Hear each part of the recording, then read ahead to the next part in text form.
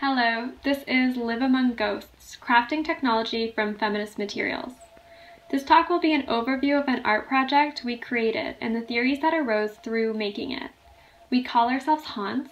It's a collective of 4 women from Ontario, Canada: Julia Gingrich, Kathleen McLeod, Rekha Ramachandran, and myself, Kara Stone.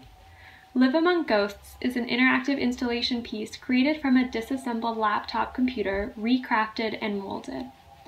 We took an old broken laptop that we ripped apart into its smallest pieces, spray painted, created molds, wove and sewed soft materials, and hung it from the ceiling.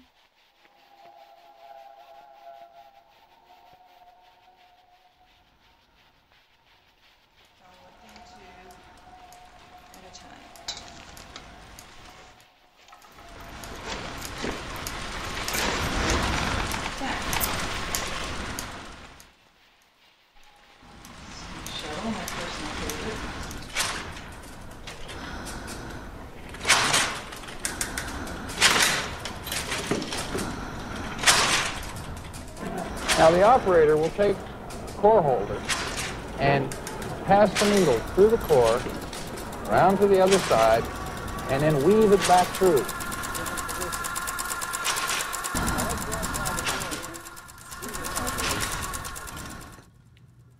Here we have a pair of girls who are wiring the address wiring of the core of mud. Now they pass the wire back and forth, stored in the needle, and put it through the cores in a particular wiring. The empty screen frames hang on either side, one of the computer and one crafted. They act as proximity sensors, so 2 people at either side can control different tracks, consisting of machinery sounds, recordings of Ada Lovelace and Charles Babbage's analytical engine, sewing machines, looms at work, women's chatting voices while weaving, with the sound of women's belabored breathing throughout. This project was funded by Refig, Refiguring Feminism in Games, an organization based out of Toronto, Canada. The main issues we are dealing with are the duality of craft and technology, the masculinization of technology, the Anthropocene and materiality, and the restrictive nature of the divisions of art and media. The handmade and the digital are often positioned as polar opposites, especially within art communities and institutions. In these makerspaces, it is seen as something fundamentally different about the ways of creating. One of the differences is the gendering of methods of crafting. Crafting in the handmade is seen as feminine, whereas technology is dominantly masculine. Although this is a common dichotomy, women in crafting have had an intrinsically linked history with computer and digital technologies. Sadie Plant's book, Zeros and Ones, Digital Women in the New Technoculture, revisits women's part in creating and using technologies. Plant tracks Ada Lovelace, a woman who is often described as the world's first computer programmer. In designing the analytical engine with Charles Babbage, a mechanical computer with punching cards, she related the way the machine worked to weaving on a loom. Beyond Lovelace, women have had an integral role in working with and the creation of technology. Film editing has a very similar association with crafting. Early in cinema, editors were groups of women who cut and taped the film strips together. It was seen as a process similar to sewing. Digital pixelation has the same properties as cross-stitching, as each square is a solid color that connects with other solid squares to make a whole. Plant argues that women have had an immense role in digital and computer creation. When computers were vast systems of transistors and valves which needed to be coaxed into action, it was women who turned them on. They have not made some trifling contribution to an otherwise man-made tale. When computers became the miniaturized circuits of silicon chips, it was women who assembled them. Theirs is not a subsidiary role which needs to be rescued for posterity, a small supplement whose inclusion would set the existing record straight. When computers were virtually real machines, women wrote the software on which they ran. And when computer was a term applied to flesh and blood workers, the bodies which composed them were female. Yet with all this history, computer technology has become considered masculine and dominated by men. Our project, Live Among Ghosts, aims to reunite technology and crafting. It explores the history of women in technology while not solely locating their influence in the past, offering recognition of the work women are currently doing, such as the women in low-pay factory jobs, wrapping thin wires in a specific pattern, bonding hair-thin wires to semiconductor chips, packaging, literally making phones, computers, consoles with their hands. It is important to recognize the currentness of crafting and technology. Crafting, too, is not a relic of the past or a sign of nostalgia. Anne Svekovich, an affect theorist, warns about this. And lest crafting seem pervaded by nostalgia for the past, it is important to note that it belongs to new queer cultures and disability cultures that, along with animal studies, are inventing different ways of being more in the body and less in the head. This project is less to do with nostalgia, actually it has nothing to do with nostalgia really, but rather rethinking and reforming our past into something women have had agency in and continue to have agency in. Plant writes, "If she hasn't had a hand in anything, her fingerprints are everywhere." And in a literal sense too. When we were opening up iPods and CD players and this computer, we found little notes and check marks and traces of the human on sleek, lifeless pieces of metal and plastic. Seeing those reinforced the handmade, crafted aspect of technology. Robots aren't just spitting out fully formed technological devices. Svekovich argues that the art form of crafting is especially effective due to the sensory experience of touching, rhythm, and repetition that reunites body and mind. Crafting is about a way of being in the world that requires not just knowledge, but practice. So in the project, we took up the combination of technology and crafting in a very literal sense. The bulk of the project consisting of crafting the pieces, though there was some digital work in sourcing and designing the musical tracks and programming the sensors. But the circuitry that connected the sensors to the Arduino, the board that controls the piece, was more akin to crafting, using conductive thread and tying it around objects in specific ways. One of the most effective experiences of creating this was when we were deconstructing the pieces of technology.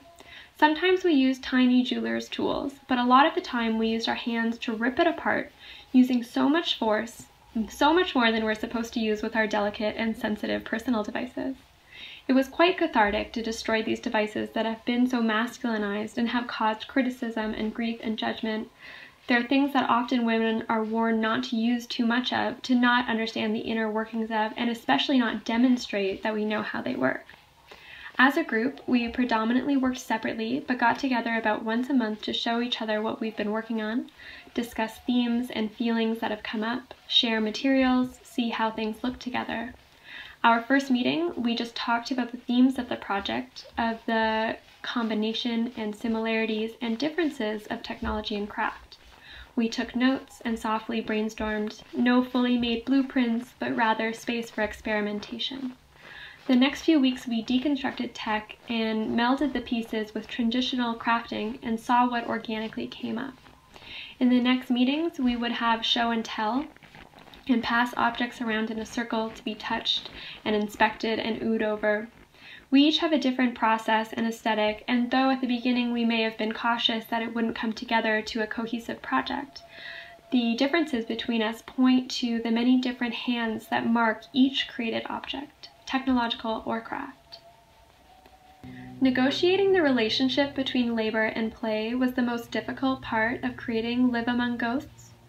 Having funding for this project from a video game studies organization changes how the piece developed. Feeling more pressure to be gamey or to respond to video game theory or current practices, rather than doing what is best for our idea, per se. Of course, we tried not to get consumed by that, otherwise it might not be an honest expression, but it was still present. As other scholars on games for change or serious games have written about, it is extremely difficult to find a balance between labor and play.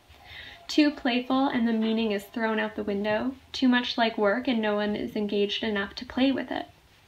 Of the four of us, I, Kara, was the only person to have designed video games before and really consider myself part of that culture, though Ramachandran and Gingrich have collaborated with me on other game projects, and all of us have done experimental video and installation work as well as craft work.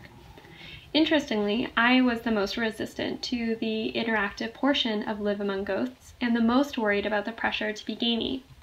I would frequently question the point of the dual proximity sensors, and I was actually worried that they would take away from the beauty of the objects, which is a whole interesting belief that I'm still working through. But the other members of Hans were for it. and spoke about how it adds the significance of hands and the labor done by hands and the fingerprints left on our little robots. The proximity sensors control the sounds, which grow louder the closer your hands hover. In no way would Live Among Ghosts fit any game scholar's definition of a game. There's no winning, no losing, no narrative, no unfolding of new experiences, no meaningful choice, though games and crafting actually have a lot in common. They are often experienced through delicate, specific hand gestures. Gameplay is an embodied activity, an extremely embodied activity compared to other modes of consumption of art media. Every single video game relies on body to technology, physical touching, or gestural movement. I moved to expand out the definitions of game to physical interaction with technology with an element of playfulness. Art media without technological interaction can be playful, but the viewer is not necessarily playing with it. Keeping the proximity sensors brings forth experimentation, improvisation, and engagement that make up playfulness. This playfulness does add a connection between the player and the piece, adding to the experience and, for lack of a better word, thesis. Though very simple, it is extremely engaging, and each of us when playtesting would be pulled in and consumed, feeling amazed at the control, as if there was a kinetic energy between ourselves, the controller, and the sounds. Moving of hands hovering rather than clicking and pressing buttons, not actually touching the objects, brings forth a ghostly, haunting feeling, recognizing that something is there but it's ephemeral, close but too far, immaterial yet not at all. The more we worked with the physical objects, the more we realized the importance of materiality and the dismissal of the material in this digital age. The more we worked with the physical objects, the more we realized the importance of materiality and the dismissal of the material in this digital age. Yet another divide between craft and digital media is the belief that one is purely physical and one is purely digital, but that's false. All digital media exists in physical space, on hard drives, in waves in our air. Though computers look sleek and uninviting, futuristic, or space-aged, they are literally made from the earth. Jesse Perica, who retitles the Anthropocene the Anthrobocene for how obscene this age is, writes, "The Anthropocene is a way to demonstrate that geology does not refer exclusively to the ground under our feet. It is constitutive of social and technological relations, as well as environmental and ecological realities." The amount of materials that make up our devices is incredible. He writes, "Media materiality is very metallic. 36% of all tin, 25% of cobalt, 15% of palladium, 15% of silver, 9% of gold, 2% of copper, and 1% aluminum goes annually to media technology. We have shifted from being a society that until mid-20th century was based on a very restricted list of materials, wood, brick, iron, copper, gold, silver, and a few plastics, to one in which a computer chip is composed of 60 different elements. Discarded technology is an incredibly fast-growing concern. Many of us cycle through computers and phones every 3 to 6 years, trashing our old tech that has no chance of decomposition back into the earth to replenish the vast amount we pull up from the ground. And the materials are mined from across the world and shipped across the world many times over. iPhones are geological extracts, drawing across the globe Earth resources and supported by a multiplicity of infrastructure. The bits of earth you carry around are not restricted to small samples of Africa, but include material from the Red Dog Put Mine in Alaska, which are then refined into indium in Trail, Canada. This quote does not mention the labor scattered across the globe, again, the young women crafting these earthly elements into gray machines we see in stores. In what Donna Haraway calls the Capitalocene, the relationship between capitalism and the Anthropocene, the earth becomes viewed as a resource, one we are running out of. Many artists dealing with environmentalism and the Anthropocene are using recycled material and sustainable practices. As much as it's great to recycle a piece of dead technology into an art piece, it's not really the answer to the issues, but it works to point out that there is an issue that needs to be solved in creative, forward-thinking, and diverse ways. Seeing the material guts of a computer suspended from the ceiling gives the feeling that these are fragments of an ancient culture that burned itself out, that there are material fragments left over from previous histories. While in the process of creating, we often commented on how the molds of computer chips looked like something created by ancient aliens. There are so many aspects of environmentalist activism that need to be taken up by the general population: deterring food waste, conserving water, eliminating chemical waste, recycling plastic, and obviously so much more. But the ways we use and consume technology need to be part of that conversation. We created Live Among Ghosts in hope to interrogate the common dichotomies of craft and technology, masculine and feminine, future and past, material and immaterial, and inspire others to blur the boundaries